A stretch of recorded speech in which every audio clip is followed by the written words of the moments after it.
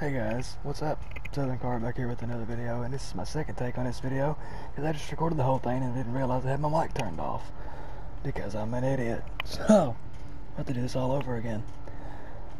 This is the first time I've ever made a script for one of my videos, and I felt like I had to just to get my point across. So I'm just going to read the script, keep my finger on the left analog stick, try to avoid this hole up here, and just read it, and I want to end the video, and you guys can do with it what you will. Here we go. I'm excited for No Man's Sky VR. I'm excited for Beyond as a whole. But damn if it doesn't feel like this game has lost all of its identity and its charm. Let me explain. I'm a day one player, I pre-ordered the game, and I have stuck hundreds of hours into this game. This is my favorite game of all time, and I make no bones about that fact. This game was perfect for me.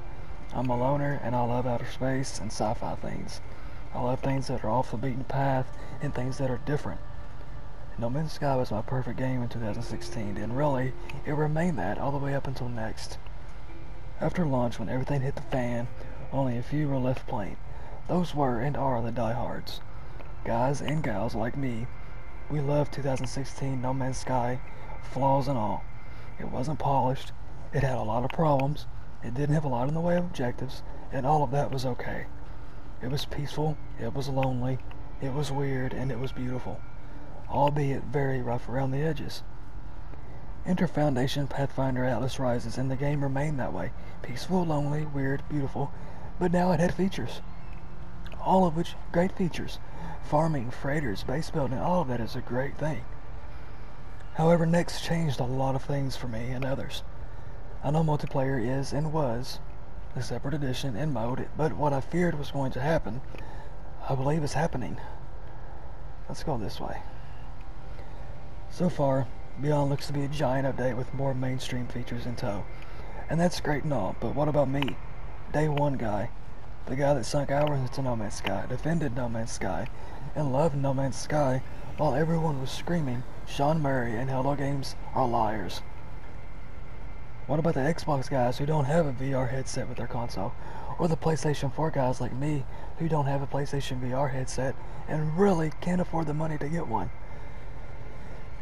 Next has marked a shift in development that I was afraid of.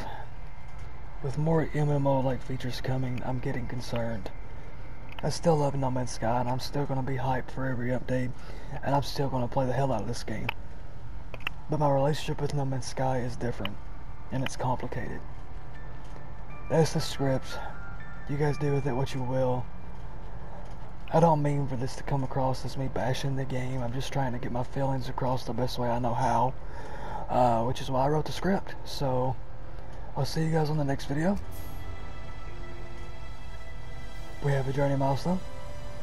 For the record, I'm on creative mode making this video just so I don't have to worry about health and everything. So, that's why I'm getting milestones. Anyway, you guys have a great day, and I'll see you guys on the next video. Peace out.